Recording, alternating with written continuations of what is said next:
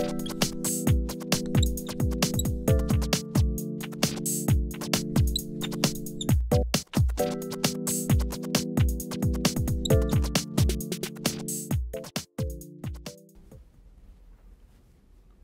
there, my name is Kishore Kasamsetty. I'm a product marketing director for DDR IP at Cadence. Today I'm going to talk about the dual channel DIMMs that are going to be popular for the next generation of server memories. So we'll start with how the server DIMMs are built today for DDR4. They're typically comprised of a 64-bit data path with 8-bit of ECC, a total of 72-bit wide DIMMs.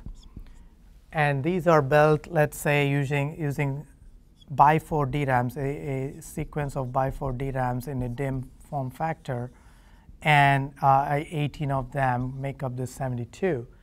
Now what is happening in the next generation of server memory is the data rates are going to double. DDR4 maxes out at 3.2 gig. If you think about the potential DDR5 speeds are going to be at 6.4 gig. Now the issue is the DRAMs are not fundamentally getting any faster. The circuits are not getting faster. The only way to get twice the bandwidth is to access DRAM to multiple simultaneous access to the DRAM at the same time. So now imagine there are 2 streams of data coming in from DRAM that are piped into 2 different data paths, right? And each of them, let's say, they're 32 bits. Now essentially, instead of 1 access to the DRAM that goes into the DIMM, now you have 2 accesses. Yes, you double the bandwidth, total bandwidth, and each of these pins, instead of 64, is now 32 bits, so the data rates can go as high to 66.4. Now once you do this data path, unfortunately the ECC word has to be computed separately for each of this because these are independent accesses. They're toggling between reads and writes independently. So you would add a 8-bit ECC on the first data path and another 8-bit ECC on the second data path.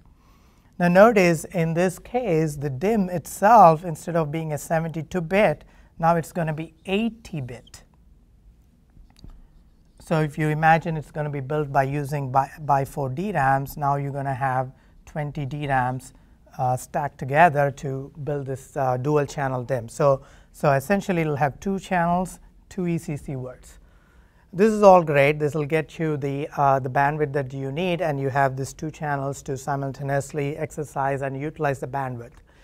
However, if you're doing an SoC design today, you want to typically support both the existing generation and the future generation. So essentially, you need a 72-bit DDR4 single channel and a dual channel 80-bit DDR5 support in the same chip.